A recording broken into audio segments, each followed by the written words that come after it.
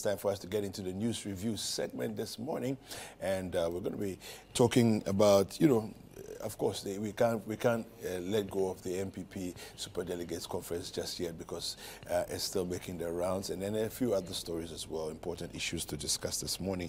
I've been joined in the studio by Elvis Darko, who is the editor of the Finder newspaper, as well as Larry Alans Dugbe, who is the editor of the Herald newspaper. Gentlemen, you're welcome. Thank you. How are you doing? By God's grace. Larry, how? So why Boko? Yeah, I'm usually a very quiet person. It's our home, usually. Those who don't know. All right, so we want to begin with the fallout of the MPP Super Delegates Conference. There's going to be a runoff. Well, we are looking forward to what the decision will be eventually, but it looks like there's going to be a runoff. Now, one of the questions that I have for you, and I don't know what you make of it, but going into the election itself, the conference, a lot of people were expecting Alan to do better than he did. I don't know if you were also expecting that to happen, but now a lot of his team are saying that, well, listen, we wanted top 5. We are in top 5, But is that enough of a justification, as it were, for his quote-unquote poor showing? Looking at the numbers, Bawumia swept so many numbers, and then we thought, okay, maybe Alan should come in second. But no, he didn't. Okay, I don't know what you make of it. Let me start with you, Larry. Good morning to our viewers, and good morning to you as well. Frankly speaking, Alan's numbers were total shock to me. Let me put it that way, for want of a better word, because the initial thing was that Alan was even going to beat Bawumia. Okay, I mean, from the narrative, from his team members, they had said that over their dead body will Bawumia, overtake Alan. More because then Alan has been in this space for a very long time, since 2007. Okay, wow. And so he was going to place better, do better than Bawumia. And even said that, most of the MPs who were supportive of Bawumia or had come out to declare for Bawumia were doing so because they didn't want to offend what they call the establishment. Okay. These are their words. So on the day, Alan was going to, by the end of the voting, Alan was going to do better, was going to beat Bawumia hands down. Even talked about how we shouldn't, be carried away by the polls that had come out. Now, for the numbers to come out, and this is what came up, and it's everybody, it's surprised that even Kennedy Agyepong, with all his with all his patapa, let me be blunt with you, could pull more numbers than Bawumia. I mean, sorry, than Alan, and place second above Alan was just too embarrassing for everyone. But from where I sit, and some people that we've spoken to, as far as this whole contest was concerned, we picked up signal long ago, I mean, as in the Herald, that Alan is not that well placed in the party. Really? Yes, he's not that well placed in the party, because their comments were that Alan, after every election, after every, let's say, flag bearer contest, he goes away. Okay. Until the next contest when he pops up. So instead of saying concretizing his gains after one election and growing his popularity further. He rather recoils, reclines, and reclines, just, you know. Yes, and then I see. Sure, and then off he goes until the next contest when he pops up again. And so he's unable to maintain, you know, a solid grip over his support base. And also he's able to grow upon it such that, you know, he could use it in the next elections where his numbers, you know, will go up. Now, they cited how Akufo-Addo, since 2007, he's been increasing in votes as far as the party is concerned. Okay, to a point where the man controls a lot of, you know, the party base. He was hitting 86, 90 in certain instances. But in there is Alan who, you know, his main contender, kept coming down and down and down and down to a point where now even Kennedy Agyepong is beating him.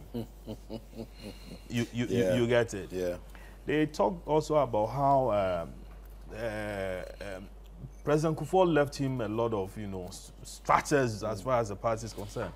However, he hasn't been able to, let's say, keep hold of that structure and, like I said, build up on it. They also made mention that the most surprising thing about him was his human relations that people cited.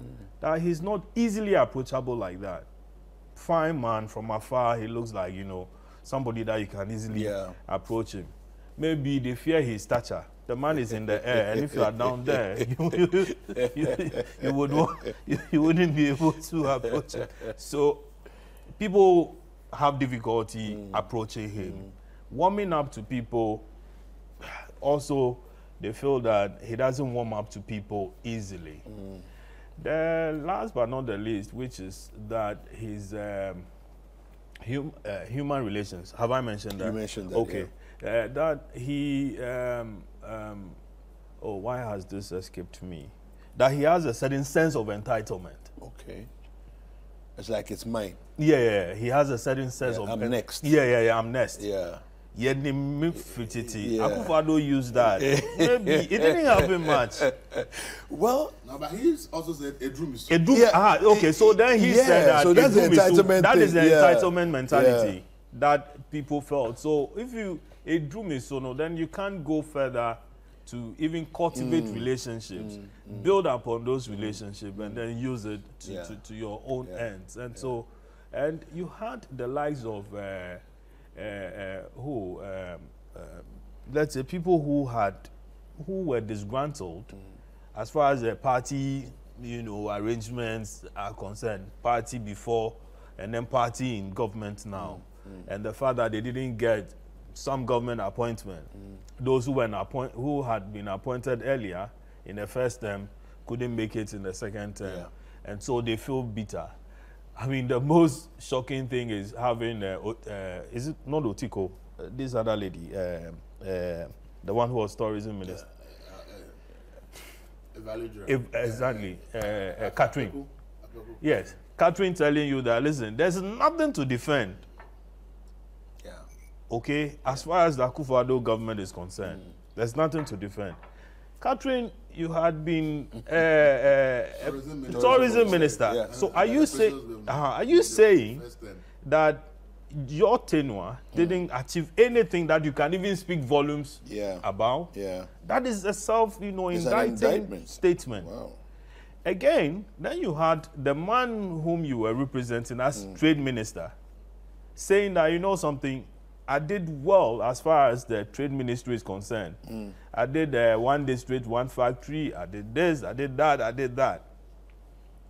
And you are saying that there's nothing to defend, meaning that even Alan, who is your candidate, you can't defend his records at the ministry, in government. Exactly. Do you get it? Hobson Adoye also had been on air talking about how the MPP parliamentarians, I mean, have been influenced with money to do the things that they were doing. Meaning these are stomach politicians or, you know, they're just following their stomach direction and so on. And these are people who would vote and would, for Alan, or, you know, at the end of the day, Yeah. they have constituents who they have a lot of influence over. And so you don't talk like that and expect that that will reflect in your numbers. Yeah. Well, now the narrative is changed to we didn't even want to be first in the first place. We didn't want to be second in the first place. Even that, so all we wanted to be top 5. We wanted to be top 5 to a point where he's even telling you that even if there was a tie between myself and somebody down there, like the people who had 9-9. Yeah. Okay. Me, I was just interested. I'm even ready to do a runoff so that I become part of the first 5. Okay, the change in narrative. Yeah. I mean, it's like we hadn't been here. We we just woke up, to be hearing some of this funny stuff. But it's but I'm seeing something where it's likely that Alan might beat Kennedy. Really? Yeah, it's possible. But let's see how it goes. Is it possible when you go to the larger numbers? Because again, you hear things like Kennedy is a grassroots person. So if he can do this well at this level, yes, of course, you can say that the MPs may show some loyalty to him because he's also a fellow MP. But essentially, he's a grassroots person. The grassroots may root for him even more so than Alan. But now Larry is suggesting that, and of course there's talk around, that Alan may do a better showing, on November 4th. I don't know what you make of it. In politics, yeah, it's about numbers. Yes. And if you don't build the numbers, no matter what you think, you will not get a position. As Larry rightly said, Alan has contested 207. Yeah. He had over 30-something% at that time. If you check subsequent elections, his percentage have dropped drastically, which should be a message that something is wrong with his strategy and need to be revamped. As to whether the strategy was revamped or not, I can't tell. But with what transpired, it's obvious that the trend continued, which will mean that either he does have a very strong and tactful strategy, or the strategy they have is not working, and they are not reviewing it. And that is what the figures in terms of the statistics will tell you. So it's something people, as for the development, Ken decided that he's going to enter the race. I said it, that Ken could easily beat Alan. And so I'm not surprised that he did beat him. You see, when you are campaigning, you want to lead a party internally. Every party has structures from top to down. Yeah.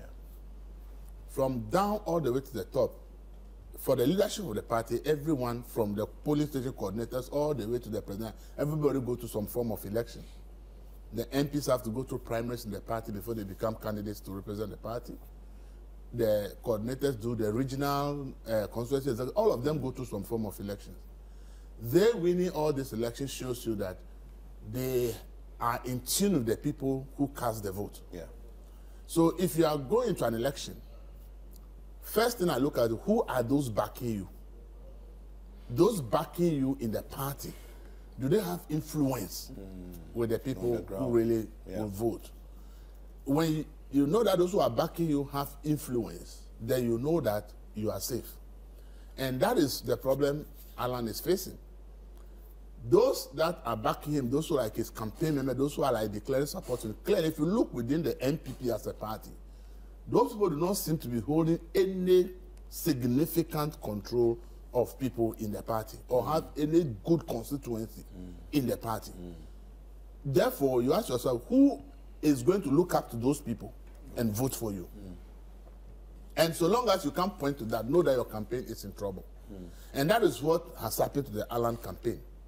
And that is why Alan campaign needs to be careful. they were all over the place that they were going to beat Bawumia in this election. They didn't say that November 4th. They said even this one they are going to win. Yeah. So if you say this one are going to win, you perform so bad and now you are changing the narrative. Yeah. What it means that you are not even accepting the reality of what has happened to you. So it means that you may face a similar fate on November 4th. If you admit that your expectations have not been met, then it means you are ready to review your strategies and begin to look at what has gone wrong. But if you come up publicly telling me that, oh, you just want to be with the 5 and that, which is not what you were saying before the vote was cast, then it means that you are not accepting the reality. And then you live in that mindset and you may have even a serious problem in the November 4th. So I think that for the Allen campaign, if they are telling us the public that, I hope that inside that will not be mentality. If they want to do anything meaningful on November 4th, then that mentality has to change. They have to admit within themselves that, look, we have not performed. Is there anything we can do in the next 2 months to be able to perform? That is the first thing they have to do. So for me, I think that narrative they are putting out there is not helpful to them at all because it is not an acceptance of reality. Ken Agyepong, I have said it, that, see, Ken has ambition to become president because, you see, what he has done so far, everything he's done for the party, he put it out in the public for the party members to know that I am doing a lot for the party. And therefore, the day he stands election, definitely, people will recall that, at this point, it was Ken who did this for the party. At this point, it's Ken who did this for the party. That is number one. Number two, he is the one that is willing and ready to take on the party leadership and say that he's doing it on behalf of the grassroots. So he is executed a strategy for about the past 10 years to make a point that I am for the downtrodden in the party. I'm not with the big people. So these two narratives that he's actually rolled out for so many years now has really gotten up to some party members to believe that if there's anybody in the party who doesn't care about us, those down there, it is Ken. So for Ken, that is to his advantage. Number two, Ken is somebody who has also openly, consistently said that even though they are government, government should find a way of empowering members and members of parliament and other members of the party by finding a way of giving them contracts to execute so that they can have money to finance their campaign. So in effect, he's saying that the members of parliament and other people in the party deserve contracts from government to be able to make some profit so that they can financially be stable. People like that see Ken as somebody who will be advocating for them.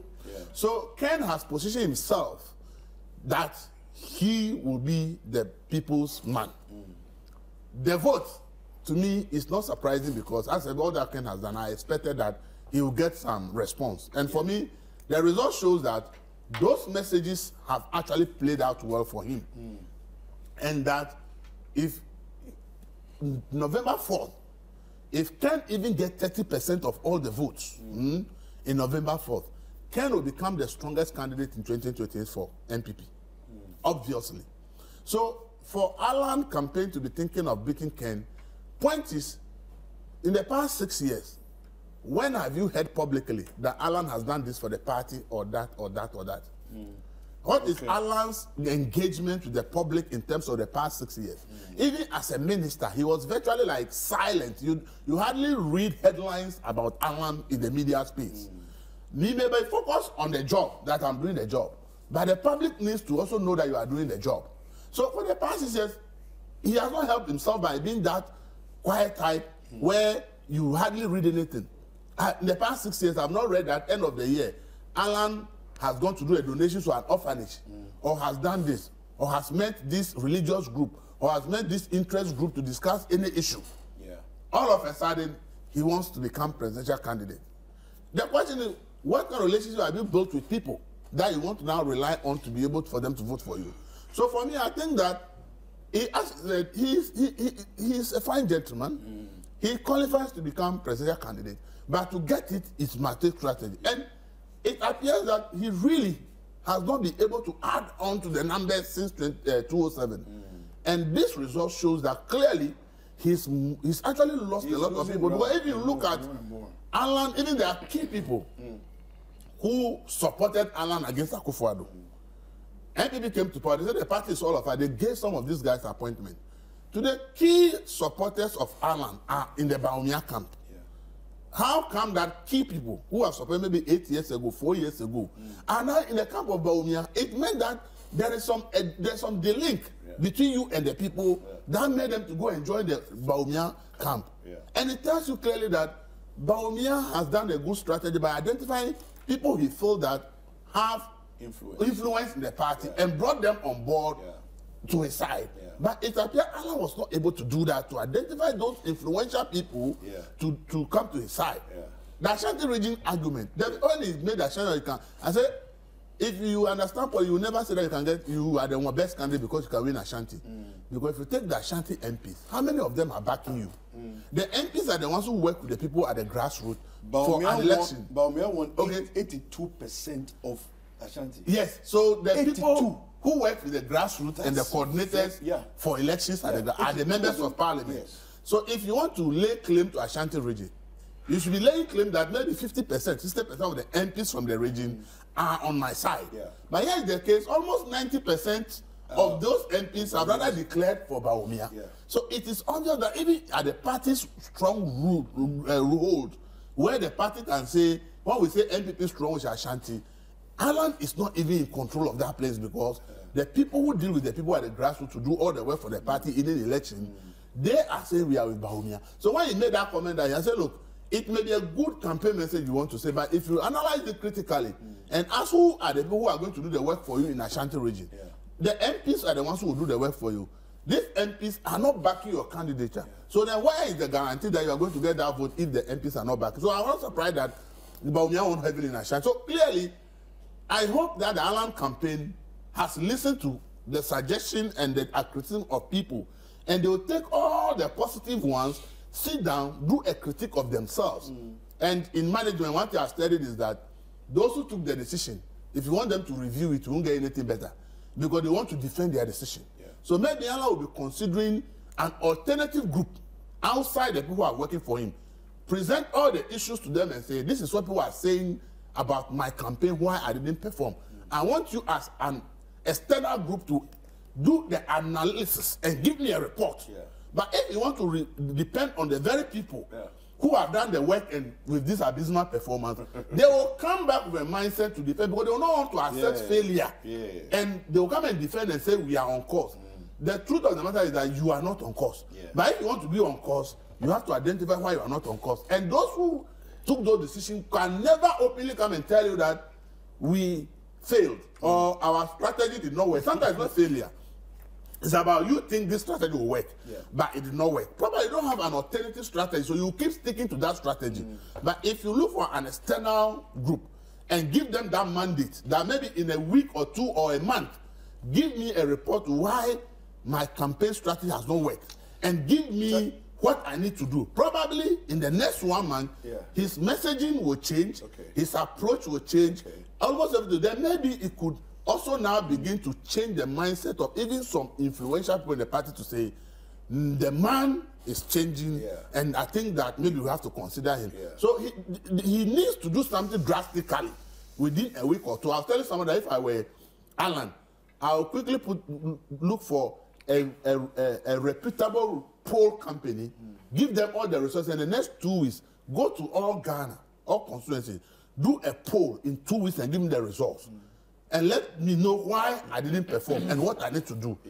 So that in the remaining 6 weeks before November 4th, you begin to change your narrative. You may not win, but then you could now garner a certain number that will show that you have changed narrative and you are now coming up. That's the point.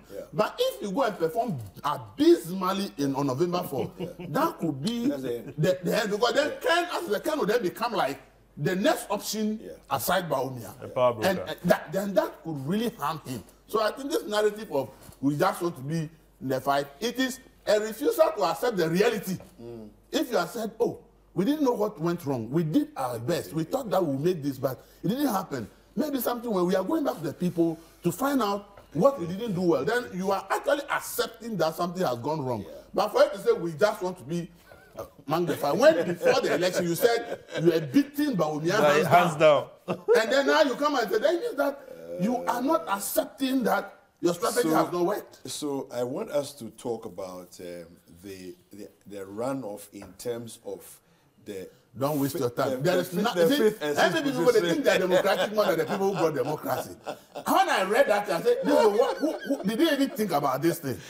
Please, the runoff should be, if we don't know who is the number one position, then we do runoff. The person who people are chopping last, the fifth position. Yeah. You want to go and spend resources the whole Ghana. Yeah. People who have 18 votes, they have 18 votes in all. They have 18 votes in all. 18 out of 955 votes. Yes. And you want to go and see, you cannot be more democratic.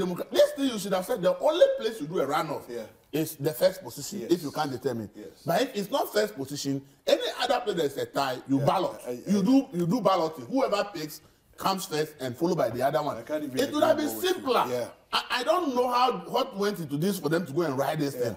This should be their first and last of writing something like this. They should have the first position. Yeah. What do you think about this whole runoff thing? The 5 and 6 position. No. So they are, they are looking for the last person. They want to go they are the apostles of democracy. I know. They've always said that. They believe in rule of law. I mean, sometimes you can put some garments on that, even though it's very uncomfortable, you've just hung yourself. This whole thing about doing super delegates, like we are playing an African Cup of Nations where you are playing qualifiers, and then after that you go and do all that. They are just time wasting, if you ask me. Resources, a drain on your resources. And then also at the party level, party leaders are going to have to structure, their programs and so on and so forth. Now, I mean, you don't take that tie for granted. You get it? Because then you have to do a runoff. Yeah. Now, the runoff between who and who, are you going to have the people who voted for Bawumia, Alan, Ken, and then those who didn't vote for the others, now deciding on the fate of these two people. Yeah. They may have more votes than they may have more votes than do you get it? So then it will end up that either Adanimo and then we'll have more votes than Bawumia. So the runoff is just the two. Yes. Who are going to be in the runoff. Yes. So it will be it will be a split of whoever comes first at the end of the day. Exactly. We'll come and we'll go and join. But it's not only the 18 people who voted for who are going to vote. No. It is still the 955 yes, who are going to be lined up. This is the point. That's the point. Exactly. So if they finish and the animal gets 700, it's even had more votes. Yeah. Because the animal should become there. Yes. because apart from the 18, the rest of them didn't want them in the first place. Exactly. But you asking them so you're asking them you see the difficulty. So I mean, guys. Apostles of democracy, so, believers of rule of law, this and that. You end up having a situation where, either Adanimo or Agyepong now having more votes. Yeah. So there you tell you that in the first round I had 9. In the second round I had 500.